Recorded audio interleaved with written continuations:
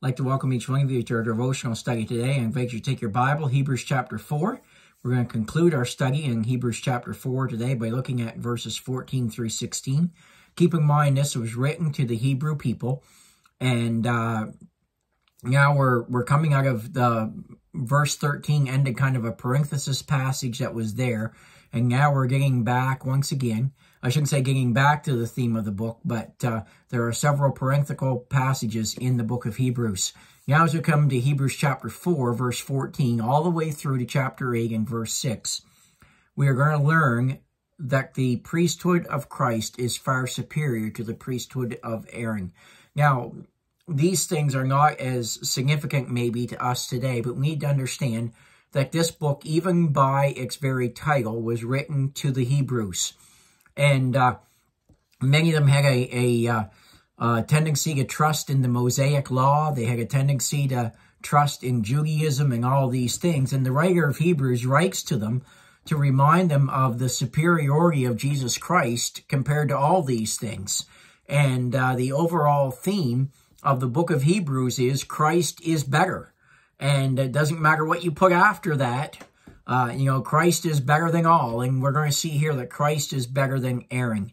Aaron's priesthood was only a type of the wonderful priesthood of Jesus Christ. So let's read Hebrews chapter 4, verses 14 through 16, and then I'll give you a couple of reasons from these verses why Christ is better than Aaron. So in Hebrews chapter 4, verse 14, seeing then that we have a great high priest that is passed into the heavens, Jesus, the Son of God, let us hold fast our profession. It's interesting to look at the phrases of let us in the book of Hebrews. Let us hold fast our profession.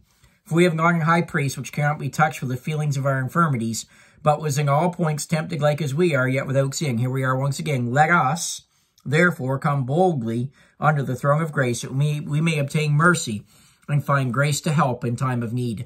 So Christ is, first of all, in verse 14, he is superior to Aaron because he is the one that ascended into the true Holy of Holies. We know that the high priest once a year would enter into the Holy of Holies, but Christ is the one who entered into the true Holy of Holies. He is our great high priest. It says in verse 14, seeing then that we have a great high priest, notice that is passed into the heavens, not just the Holy of Holies in a tabernacle, but he is passed into the heavens, Jesus Christ, the Son of God. Let us hold fast our profession. Aaron could never offer a complete sacrifice for sin, but Jesus did. Jesus is better. Aaron could not rise from the dead by his own power, but Jesus did. Aaron could not enter into the true Holy of Holies, but Jesus did. Aaron was not sinless, but Jesus was. And friends, on the basis of such truth, we are to hold fast our profession. We are to be reminded of the fact that we belong to him and that we are to rejoice in who the Lord Jesus Christ is, that he is our great high priest, that we are his possession, and he holds us. Come back to John chapter 10. There's several verses I could take you to.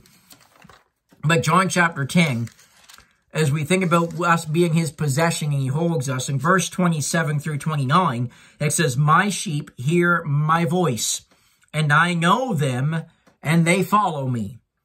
And I give unto them eternal life, and they shall never perish, neither shall any man pluck them out of my hand. My Father, which gave them me, is greater than all, and no man is able to pluck them out of my Father's hand. So as a child of God, I am secure in the Lord Jesus Christ. I am not holding on to God. God is holding on to me. I am secure because of him. So Christ is better than Aaron, first of all, because he ascended to the true Holy of Holies. He ascended into heaven. But he is also better than Aaron because according to verse 15, Christ is sympathetic, and he is a sympathetic and sinless high priest.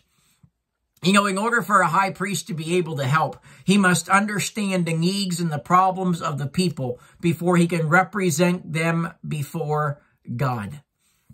And the Bible says in verse 15, for we have not an high priest which cannot be touched with the feelings of our infirmities. Notice there that this is a double negative, which helps us to understand that this is actually a positive. It is reminding us that Christ is touched by the feelings of our infirmities, that he understands what it is that we are going through, that he faced temptation when he was upon this earth, as we are going to see in just a moment. And to do a perfect job as a high priest, he must be sinless. Aaron could not do a perfect job because Aaron was not sinless. But Jesus could go all the way for us. He knew no sin, he did no sin, and in him was no sin. Christ was not tempted in order for him to fall into sin, or maybe fall into sin. His temptations were there. You say, why was he tempted? They were there simply to demonstrate that he is sinless, to show that he is pure. The Bible says that he was tempted in all points. That means that he was tried, that he was put to the test. But unlike us, sin did not attract him. Actually, sin repelled him. He had no desire towards sin at all. But the good news is this.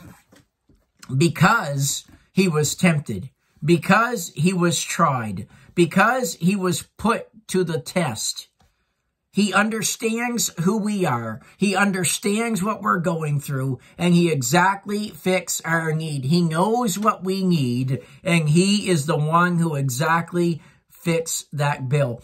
And verse 16 is so encouraging to me because, friends, what you and I deserve from God's perspective is we deserve a throne of judgment. Every single person that has ever been born on this earth excuse me, deserves the judgment of God. God would be just in judging us. He would be just in sending us to hell. But friends, this verse reminds us, verse 16 tells us that what we have is not a throne of judgment, but it is a throne of grace for the child of God. Now, for those who reject Jesus Christ, God's only way of salvation, one day they will stand before God, and that throne that they stand before on that day will be a throne of judgment. You can read about that throne of judgment in Revelation chapter 20, verses 11 through 15. And I urge you today, if you're listening to this and you've never trusted the Lord Jesus Christ, that you would acknowledge your sinful condition, that you would understand that your sin separates you from God, that there's nothing that you can do to save yourself, and that you would thank God for loving you and doing for you what you cannot do for yourself, and that you would confess your sin, ask God to forgive you, and to cleanse you, and to make you new. But friends, we're invited as the children of God to come to this throne of grace. Oh, but it gets better than that. Not only are we invited to come, but we are invited to come boldly to that throne of grace, understanding that he is our Father, that he desires to hear from us, and that if it matters to us, it matters to him. And he invites us to come before that throne of grace to get the help that we need. Ephesians 3:12 says this, in whom, notice, it's not because of me that I have boldness, it's because of Jesus Christ, in whom we have boldness and access with confidence by the faith of him. Friends, God expects his people to avail themselves of all that he has for them in Christ. Do you understand what that means, dear child of God? That means this, that because of Jesus Christ and the invitation that we have to come to him and what he offers to us as the people of God, that no trial is too great that we're not able to face it. No temptation is too strong, but that in Christ we can overcome it. But that Jesus Christ can give us the grace and the mercy that we need when we need it. We don't have to live defeated Christian lives. Friends, we can be more than conquerors through him that loved us. Let me ask you today, as we close, are you enjoying the victory that comes through our Lord Jesus Christ? Victory is not in you. It's not in your flesh, no matter how hard you try. It is in Christ Jesus. 1 Corinthians 15:57, I believe it is. But thanks be unto God, which giveth us the victory in our Lord Jesus Christ. Romans 8:37, yea, in all these things we are more than conquerors through him that loved us. Friends, there's victory for the child of God, but that victory is only found in Jesus Christ. Come to him. He is your great high priest, and he is there to help you in your time of need. Have a great day.